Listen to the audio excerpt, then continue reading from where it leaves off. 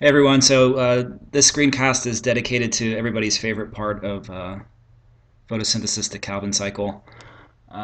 It's actually a pretty simplified process, so don't get caught up in all the uh, molecules that we'll talk about. You don't have to memorize the structures. You don't have to know the names of half of them. So I'm really going to emphasize the process that occurs in the Calvin cycle. So don't worry about it. I will tell you the ones that I need you to know by name, and there are very few of them. Let's see. So basically, for the Calvin cycle, what we're going to be talking about is taking in carbon dioxide from the atmosphere, using components that are made from the light reactions. Remember, you get your NAD, pH, and your ATP from the light reactions. And using these components, eventually, what we're going to make is G3P essentially, but eventually we're going to convert that G3P into sugar, various sugars actually.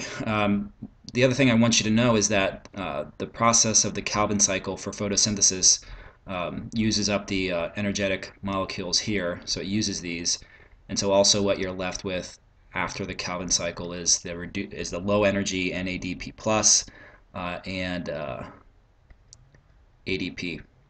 Right, so those two compounds basically will have to go back into the Calvin cycle or into the light reactions, excuse me, to be re-energized. So keep that in mind. Basically, it's carbon dioxide to G3P, but there's this relationship between high energy NADPH and ATP and low energy NADP plus and ADP. So certainly understand that. All right, this is the really simplified, basic version of the Calvin cycle. Right, so we just talked about what the inputs are. These are the reactants for this chemical reaction. Goes into the Calvin cycle. It's a cycle because it basically regenerates itself. We'll talk about that in a minute. And what you're going to get out of this is a molecule called G3P, which eventually goes on to become the sugars that are important for the plant. Okay, that's the basic idea of it. You should certainly know that at that level. I would like you to know it at a much higher level. I'd like you to know it at this level. As far as these numbers go, it's interesting to know that this happens in waves of 3. The only real reason that it's important to know that is because you get essentially 1/6 of the output for the plant. We'll get to that in a minute. So disregard numbers. You don't have to know those numbers for the test. But knowing those numbers will give you a better understanding of the process overall, and it'll help you to understand some of the transitions, like from 3 to 6 and so on and so forth. So don't worry about the numbers too much.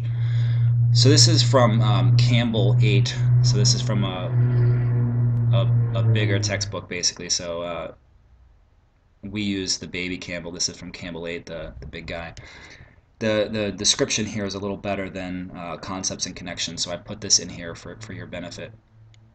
Basically, carbon dioxide is going to enter into the Calvin cycle, and essentially what is done is that the carbon from carbon dioxide is going to be ripped off of carbon dioxide and added to this molecule right here. So don't worry about what this is. For right now, it's a 6-carbon molecule, which is short-lived. It basically breaks down into a 3-carbon, and because from 6 to 3 you get twice as much. So this is the carbon fixation step. This is the part where we take the carbon from carbon dioxide and add it to the cycle, basically to these molecules. Over this process, you're going to see the use of ATP. This is the ATP that we brought in from the light reaction. So this is why photosynthesis requires the production of ATP in the light reactions, because in the Calvin cycle, it's going to be important to change the nature of each molecule at each step. Right? So we talked about how adding a phosphate group from ATP changes the structure of a molecule, making it more unstable, making it more potentially energetic, making it more likely to participate in chemical reactions. So certainly understand that concept. So you see here, this molecule comes in with 1 phosphate, and after the use of ATP, you get 2. So you have the first one here and the second one here.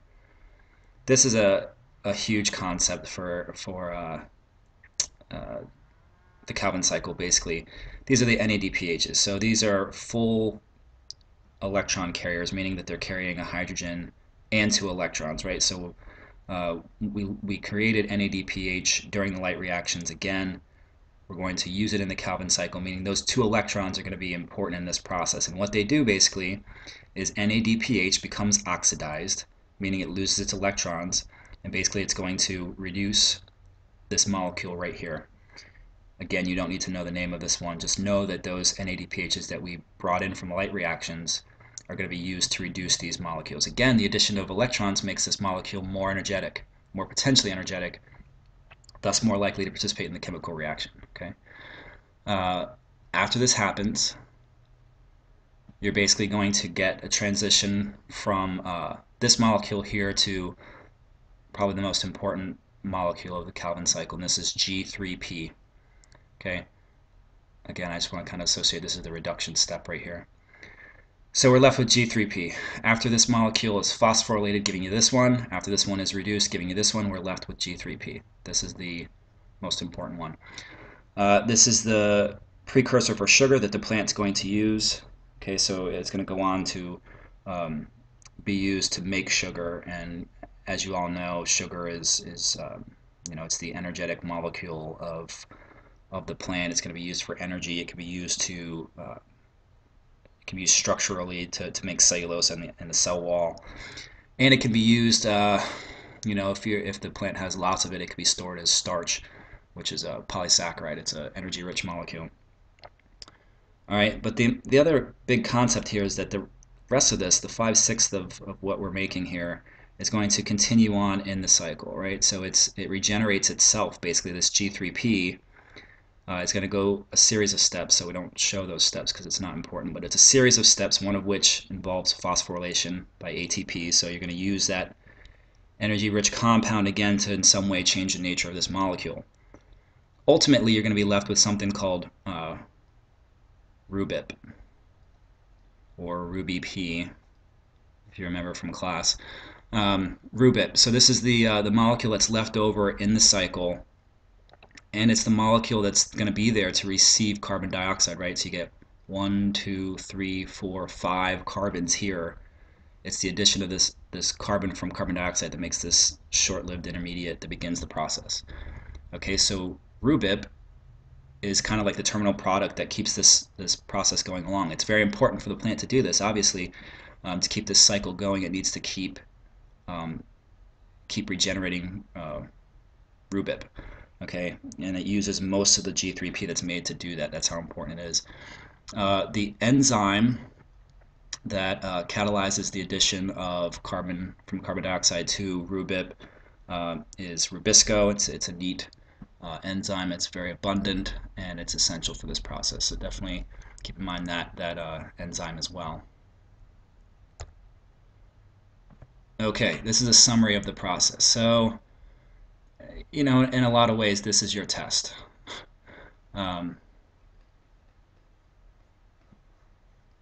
This summarizes everything that we've talked about. It talks about the location of these processes, right? Where are these things occurring? It talks about the reactants or the inputs. It talks about the outputs. It talks about the relationship between making energetic compounds, having them used up, and then having to recycle them back in. It talks about the role of light in here, right? So you should know the details of all the photosystems that are in here. This actually summarizes photosystem 2, then the electron transport chain, then photosystem 1. So lots of information here. I'd like for you to really know this figure right here, because this figure will really pay off when it comes to the test. Okay, moving right along. This is a nice little summary for you. So if you can understand most of these things right here, you're in really good shape. Okay, so if you can understand the relationship between photosynthesis and cell respiration, you're going to really do well in this test. You'll really do well in the AP Bio test, because remember, none of this information is in isolation, right? So it's all going to be brought to you at the same time for the AP Bio test, and it's all connected, right? For a plant, essentially what you're talking about is photosynthesis followed by cellular respiration. I certainly hope you're making that connection, right? So this was the making of the food for a plant, and this is the extraction of the energy from that food. Right? For us, we basically feed right into cell respiration with the food that we eat. Um, right? Because we don't have the ability to make our own food. We're not photosynthetic. Okay, so really spend a few minutes looking at this summary also. Um, and if you understand this, you'll be really successful. And these are really good questions. Puts kind of everything into perspective. They're not just good questions because I made them. I mean, that's one of the reasons why they're good. Um, but it really summarizes the process. Okay, so certainly know this stuff. Other than that, we'll talk a little bit about carbon and its role in the environment. But essentially, your test is on the light reactions and the dark reactions. So if you can master that, and you can put it into perspective, you should do really well for this test. Okay, so see you in class for the lab. Take care. Adios.